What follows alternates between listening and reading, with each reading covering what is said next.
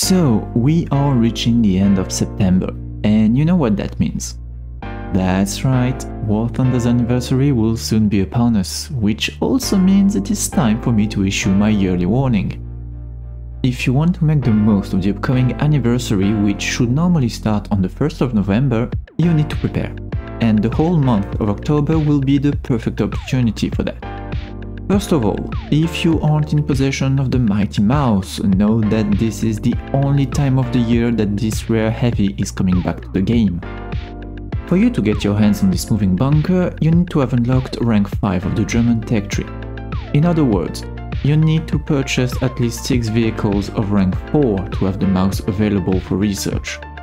Once you do, spend at least 1 research point in the mouse once it is available, and you'll have it in your tech tree forever, even after the event ends. The second point you need to be aware of is that we usually have massive sales on almost everything in the game. Vehicles, talismans, modifications, premium packs, premium time, so on and so forth, and usually all this lovely stuff is 50% off. Simply put, if you think about buying a new vehicle, don't. Wait 1 month and you'll be able to sell millions of silver lions and thousands of golden eagles. The last thing that we can potentially look forward to is an event vehicle. During the last 2 anniversaries, we had a grinding event, same as the ones we have constantly now, with score milestones to complete every 2 days. Now, this one isn't a certainty.